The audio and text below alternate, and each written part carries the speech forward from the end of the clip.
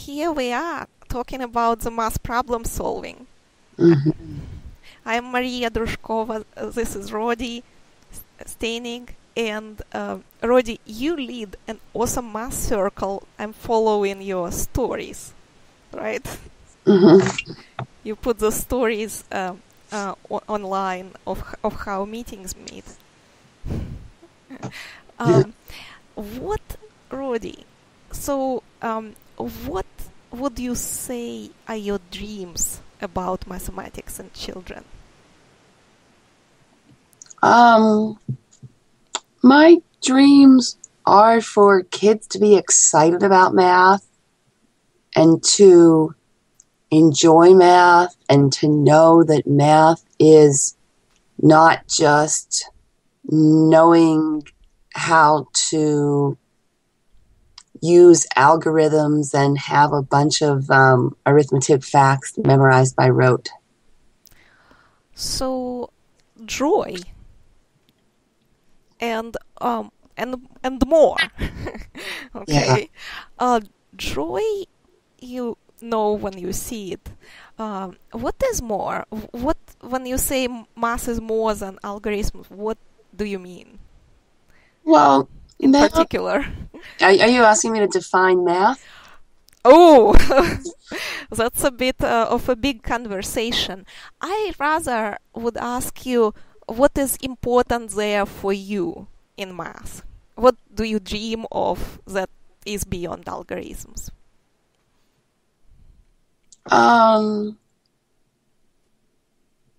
I guess curiosity, looking for connections, looking for structure, looking for meaning in things.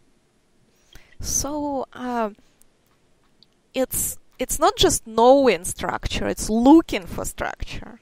It's the process of looking. It's a desire. The desire to look. Yeah.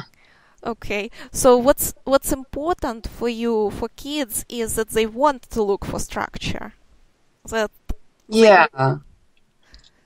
they seek these bigger math ideas. Yeah. Mm-hmm. How can you make it happen? Some kids do it, some don't. Can you cause it to happen? Yeah, I guess that's a good question because I'd like to cause it because some kids it just happens for naturally and it's fun and they already have that desire. But for others, they don't have that desire, or they do. I think they do have that desire, but I don't think they realize that desire is math, and I don't know if they can access their joy in that. Mm-hmm. I think that a lot of kids are fixated on the idea that there's a right way and a wrong way, and there's a right answer and a wrong answer, and there's only one path to get to it. So, Rodi, you believe that the math desire and the math joy is inside of people already, everybody. I do. But in some, it is latent, so to speak. It's not, they don't know they have it, they don't act on it. Yeah, in a lot of people, I think it's latent, and in some people, it's been sort of quashed. It's been quashed.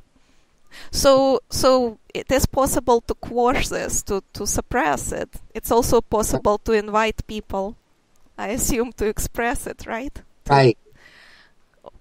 What do kids find inviting in your experience? How can you invite them? Those who are latent, who don't do it already. I think by giving them interesting questions, by giving them things that they want to think about, to give them things that are mysterious or fun or dramatic. So that's one way. That's not the only way. I think sometimes some some questions are just so interesting that they don't need even to be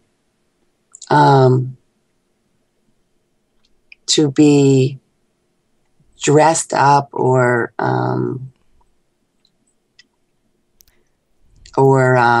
given a lot of background history, that kind of thing too. Sometimes I think can get kids to access this curiosity. Sometimes to feel a need, I guess, to look for structure, or to give kids information that makes them see how something can be important or relevant.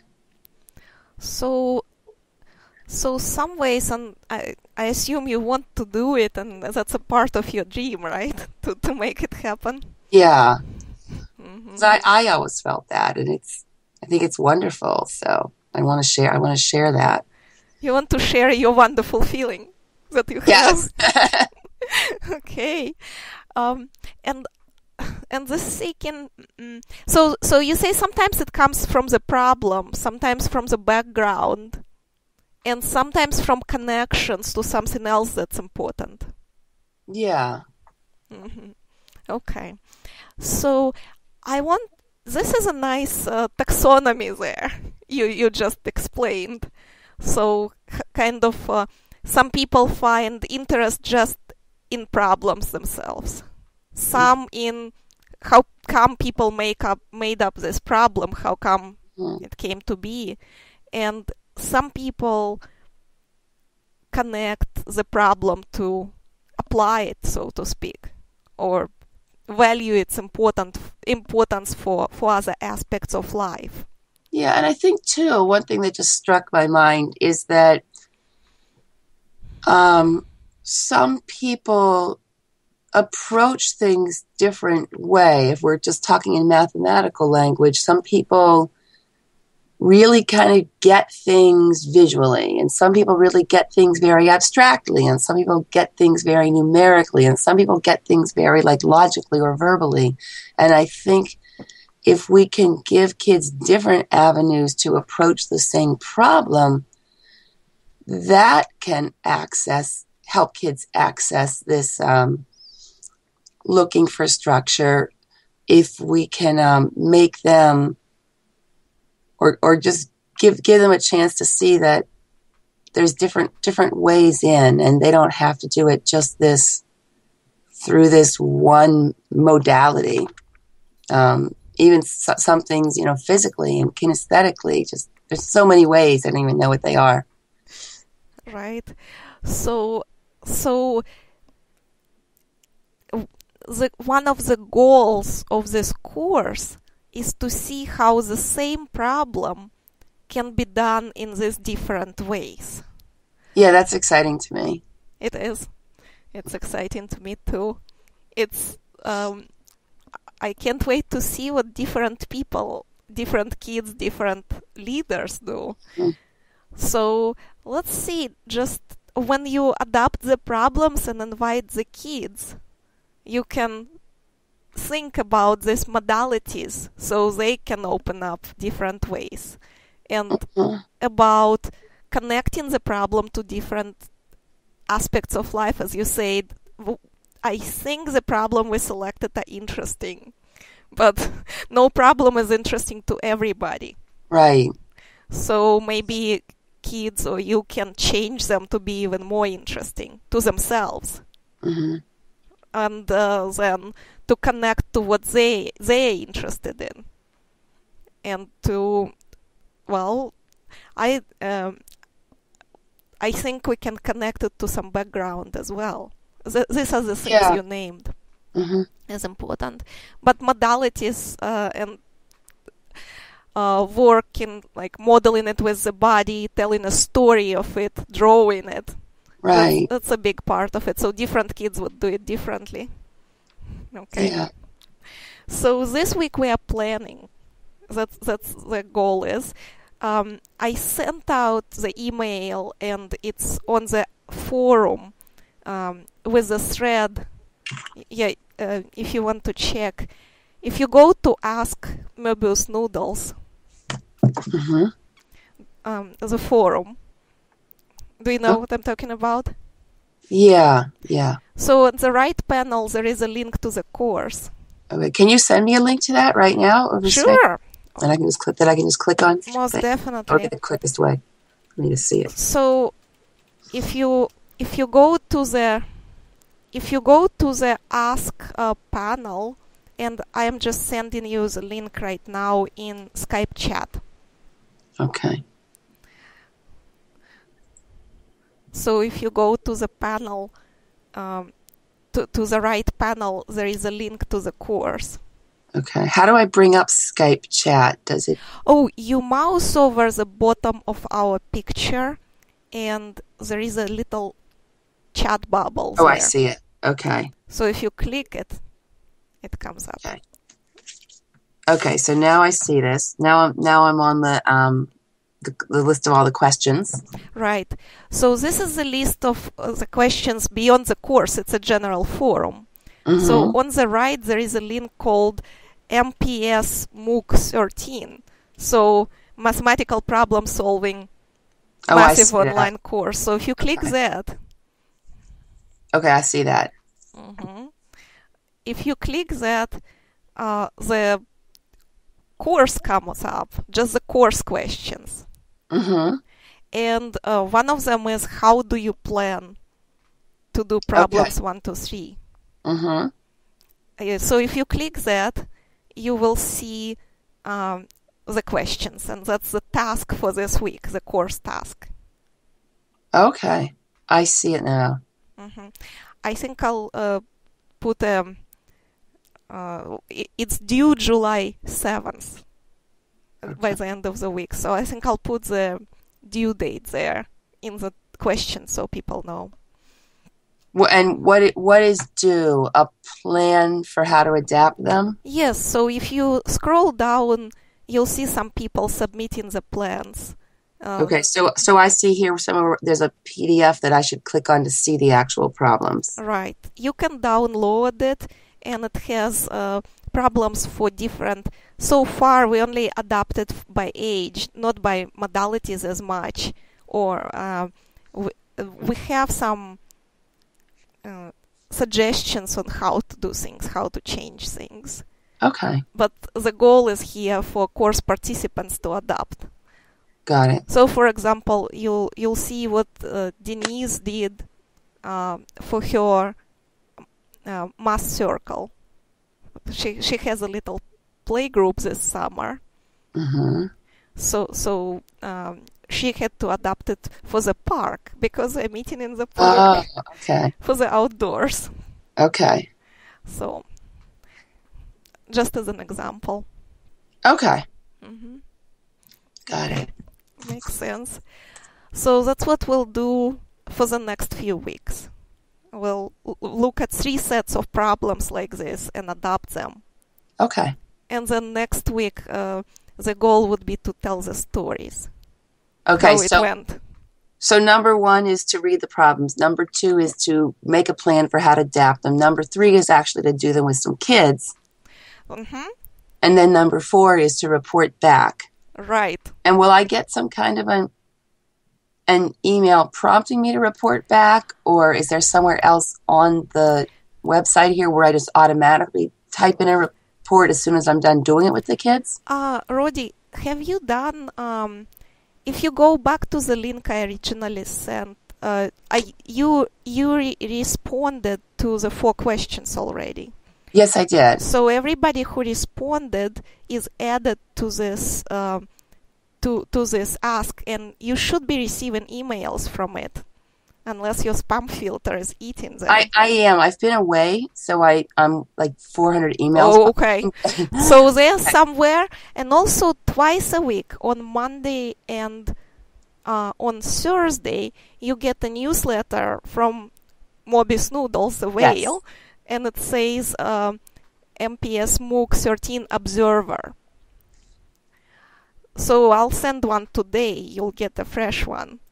And at the top it says all the assignments with links to them. I don't think I've gotten one of those yet, but I could be wrong. If you signed up after, you haven't? I don't I've seen one that says MPS Observer, mpsMOOC Observer. So let me give you the exact title, of it, so you can search for it in Okay, your thank you. email. So the problem may be with the filter.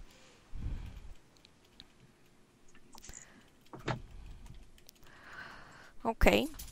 So the last one was on July 1st, of course, on Monday, and it was called, right here, Problem Groups 1, 3 and the Course Space. So that's the exact title I just put in chat. But I think if you search for mpsMOOC13 Observer, Okay. it may bring it up out of the list of emails. Okay, thank you. I will do that. If you can't find it, let me know. I'll resend it so you can train your spam filter not to eat it. You can fish it out of the spam and tell the filter it was not spam. Okay. Does it make sense? Yeah, it does. Okay. Yeah, that's a part of what we are doing in this voice conversations that I'm trying to help people set up, because not all of these things work for everybody. Okay. Actually, almost everybody has to set something up for the system, because spam filters, whatnot. Okay. Are you finding things? Hold on 2 seconds here. Let's get there.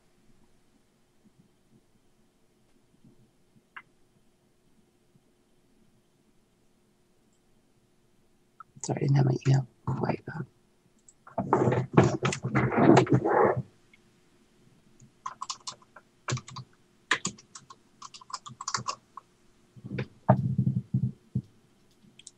No, I'm not. So I typed into my email search MOOC Observer, just those 2 words. Did you type mpsMOOC13, the whole thing? No. Okay.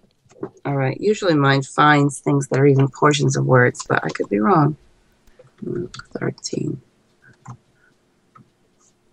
Oh, it is there. Okay. It's definitely there. I think it couldn't find the portion of this word because it's a made-up word. Okay. So it doesn't know how to... Okay. So yeah, I'll go into those then. Okay. So these are kind of the official summaries. Got it. And they come every Monday and Thursday until the end of July. Okay. So another one will come today, and it will help. Okay. Now, is the goal to do 3 problems per week? Right. Okay. So next week we're doing the first 3 problems. Okay. This week we're just planning. Planning. Got it. Next week we're doing the next 3 problems and planning the next 3 problems. So next week there will be 2 things to do. Okay. Sounds good. And the week after that there will be 3 things to do, because we'll be analyzing the stories. Okay. That people share. Okay. So my hope is for us to get data together, to do a pilot study of what people do to adapt the problems. My hope it will help new leaders of clubs and circles and parents, just everybody with their dreams. That's my hope. So, Rodi, do you have other questions about the course content or anything about how we do it? No, I don't. Nothing comes to mind. I'm excited to see the problems and see what I can do with them. Okay, well, I'll leave you to the problems and to exploring them, because you enjoy that. I do. I do too. So it was a good adventure for me, and continues to be this whole course for the same reason. Thank you for organizing this. It sounds like it's going to be a lot of fun. Thank you for coming. I'm Maria. very much looking forward to your stories. Okay. Well, I will talk to you soon. Talk to you soon. Bye. Okay. Bye-bye.